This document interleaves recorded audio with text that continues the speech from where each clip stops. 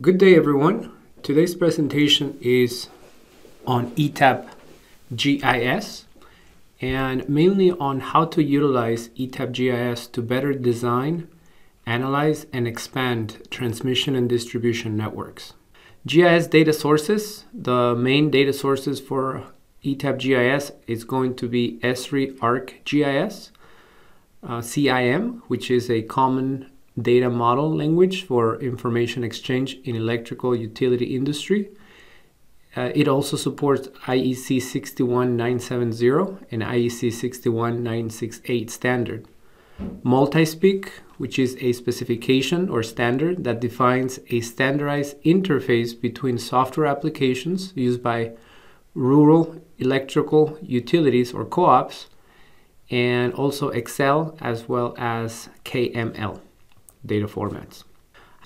How the intelligent data mapping works is you have the various sources on the left-hand side. There's a universal mapping tool that is the bridge to take the data from the source, whether it's CIM, Multispeak, or Excel, ESRI GIS. It'll go through a universal mapping utility, and then ETAP will generate both the the geospatial view as well as the substation view and the network view that I showed earlier. More importantly, incremental data updates, which are essentially you are able to schedule updates to stay up to date with the GIS database. The workflow is the GIS database is the universal repository of all the information, not just electrical, but also water, gas, and many other disciplines.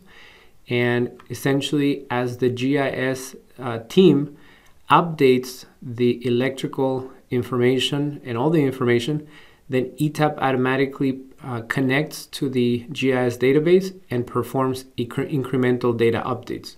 So in this way, your ETAP model always remains up to date with the GIS database. Thank you everyone for attending this presentation.